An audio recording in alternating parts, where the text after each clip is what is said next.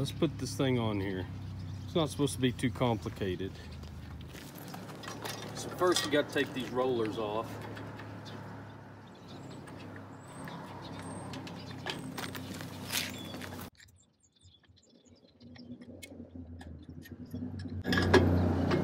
Those come off in 3 pieces. Alright, there's our handle. This comes with a new roller. So there's that. And then you've got this piece, which is the main piece that's going to mount in here. Alright, so that's the first thing we're going to do. Okay, so this has got the bolt in it right here. We're going to take that bolt out and then mount this in here just like this.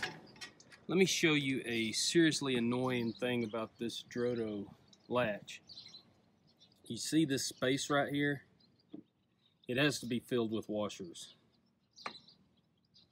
And it doesn't come with any washers. So if you're planning on going to the lake and doing this at the lake, you need to bring some washers with you, or make sure this is the exact fit of your trailer. Okay, on the back side, you can see that I've put 2 washers on each side, and I had to put a flatter nut here because the nut wasn't going to reach. It's made to fit these Triton trailers, it says, but this is a little bit of a pain. You'd think they'd send spacers with you or something, but anyway, we're going to make it work. Okay, we're going to tighten this down to where we can move it, but it's snug.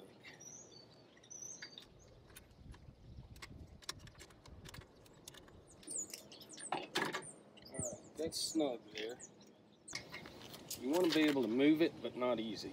So I think we're pretty good there. I'm just guessing on the angle of the boat here, so hopefully that'll be about right. Now, it's just a matter of putting your roller on. Washers go on the outside, like that. You put this through, put this piece on the inside, and then this piece, your washer, and then this flat lock nut.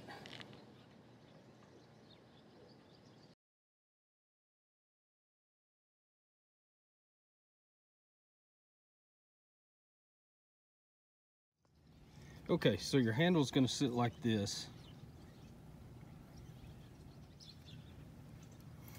You've got 2 bolts.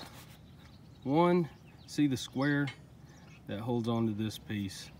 You're going to stick that in there like that, and the other one's going to come in from the other side, and then you'll put the nut on them, tighten them down. Your handle is going to mount on this stud right here. You're going to have a spacer that goes on first, and then once you've got that on there, you can put your handle on, and you can adjust the angle of this. I'm going to keep it low until I get my boat on it, and then I'll adjust the angle. Once you get that on there, you've got a pin that holds it, and now when you get your boat on, you'll pull up and it'll release your latch right there. Okay, now I've got my boat up here and I'm trying to get it on. My roller wasn't high enough, so this is the roller bracket. I had to loosen these 2 bolts, push this bracket up, and then tighten them back down. Hopefully that'll get my roller high enough that it touches the boat.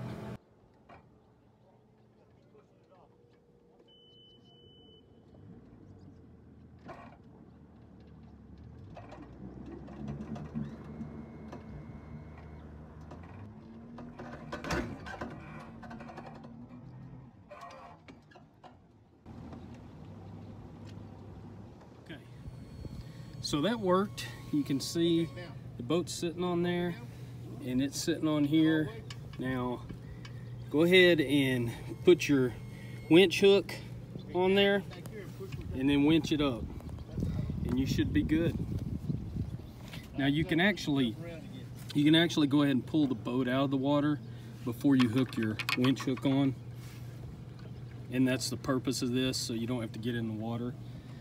But since I'm sitting on the tongue adjusting things, I just went ahead and hooked it up. When we get ready to launch next time, all we'll have to do is unhook our winch hook when we're up on the ramp, back the boat in. You just lift this handle, just lift it up, it pops that latch and your boat goes right off the trailer. All right, try it.